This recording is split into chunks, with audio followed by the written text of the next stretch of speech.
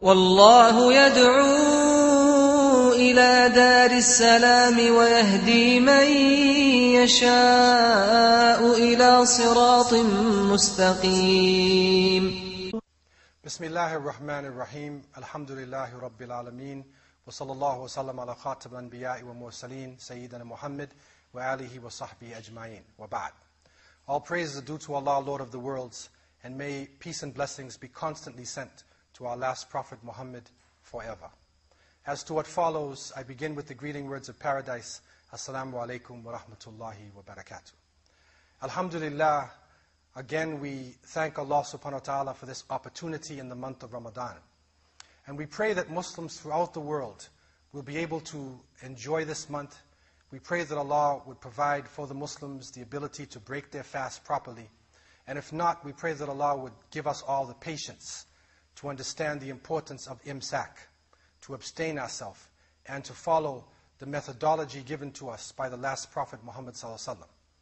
The Prophet Muhammad, peace be upon him, did not speak from himself. He gave us a message from above 7 heavens, which came directly from the Creator of the heavens and the earth. And so we need to look at the Qur'an and see that the Prophet, peace be upon him, was the living expression of the Qur'an. And when they used to ask Aisha, radiallahu anha, about the Prophet ﷺ, she would say, if you want to see the Qur'an walking and talking and living, then look at the Messenger of Allah, peace be upon him. So these words give us living expression. It gives us detailed guidance that we can follow in this month, and that we can actually learn how to maneuver ourselves while we are in a state of fasting, and what will be the rewards that come from out of that maneuvering. Now in this light, the Prophet, peace be upon him, gave an important hadith, and we have heard the beginning of this hadith so many times. It is the hadith Qudsi. I want to read the full hadith. And of course, when we say hadith Qudsi, it is a saying which is not the Qur'an, it is the words of Allah subhanahu wa ta'ala, which is given by the Prophet Muhammad, peace be upon him, in his special way of speaking the Arabic language. And so in this hadith Qudsi, Allah Azza wa Jal has said, all of the actions of the son of Adam are performed, all of the actions performed by the son of Adam are for himself, except for fasting.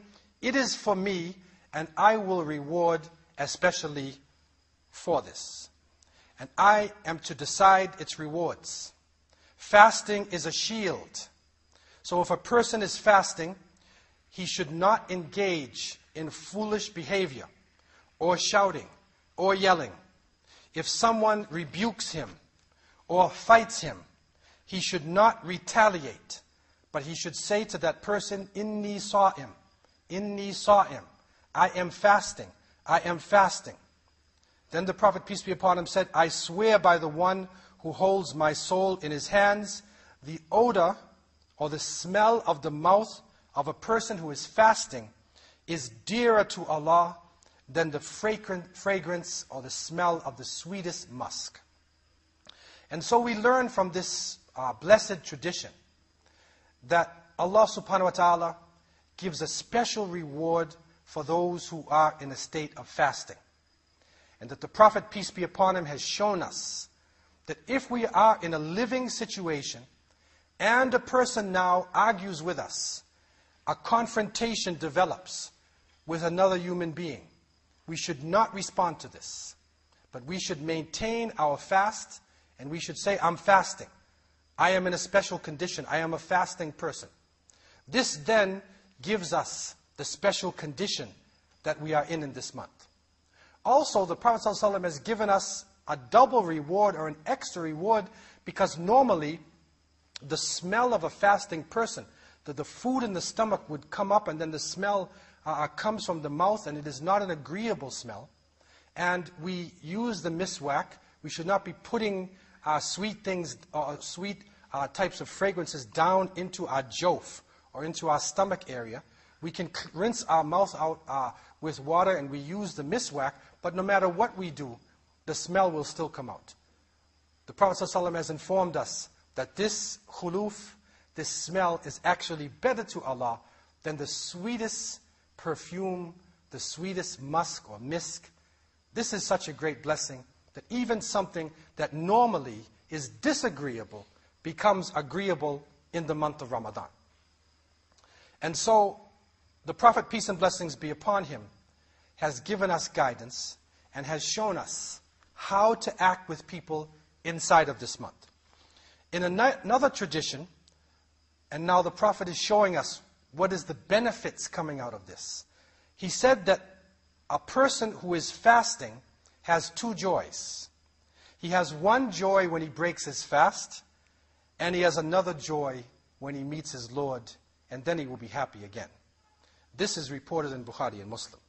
And so that continuation of the hadith, that beauty that comes from the word of the Prophet ﷺ shows us that a person in a state of fasting will gain in this life and gain in the next life.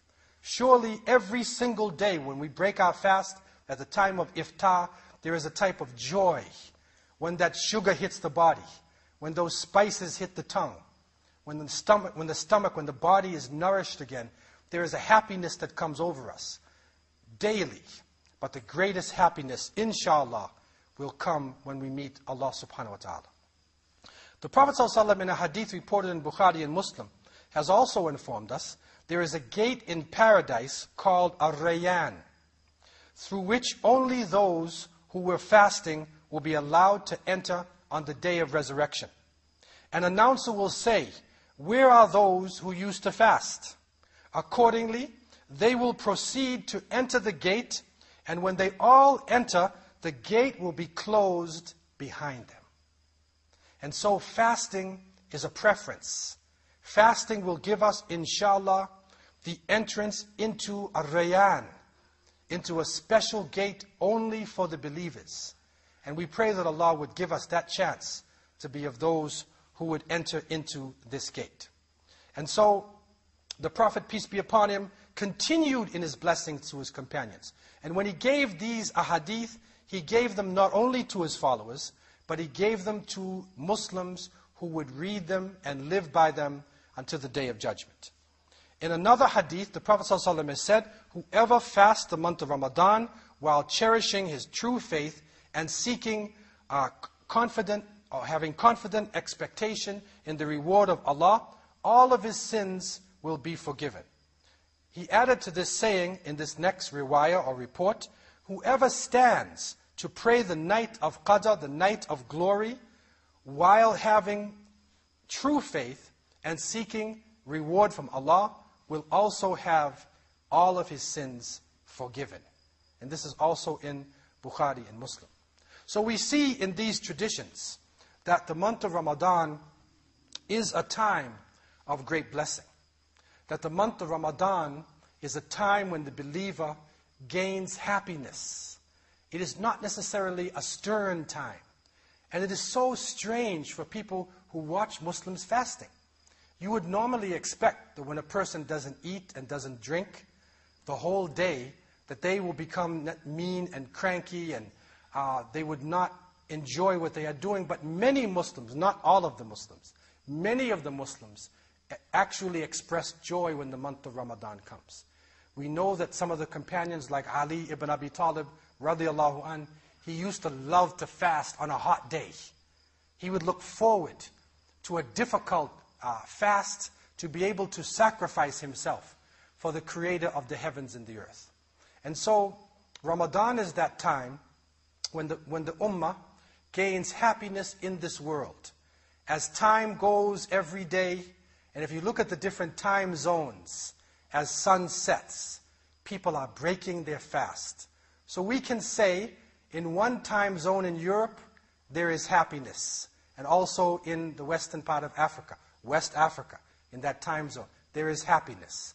It goes across the Atlantic Ocean. It reaches the eastern seaboard of America. Happiness comes to the believers. It goes to the central zone. Happiness comes to the believers. It goes to the western zone and into the Pacific Ocean. Happiness is coming to believers in Hawaii and the islands of the Pacific. It goes now to Japan, to Korea, to the Philippines. Happiness comes to the believers. It goes into China, to Mongolia, and down in that time zone into Southeast Asia, happiness comes to the believers. It goes then to India, to Tibet, happiness comes to the believers. It goes over to Pakistan, comes into Turkey, into the Middle East, happiness comes to the believers. It goes then into Africa, happiness comes to the believers. All over the world, at the different times, joy is coming to the ummah of the Prophet ﷺ just for the simple act of breaking the fast. Look at the mercy that is involved in that. And so people, even who are depressed about their lives, and they fast, gain happiness just by the iftar. And if we can give an iftar to another person, if we can invite in people who do not have as much as us, then we can be giving joy to other members of the ummah of Muhammad ﷺ. If we could take our wealth and then find a section of the city where there are needy Muslims, give it to them, make them happy, make their faces light up when they eat the beautiful dates, make their faces light up when they have nice, cool drinks, and when they are eating healthy food, make their faces light up when they have enough to last them through the evening and to begin their next day.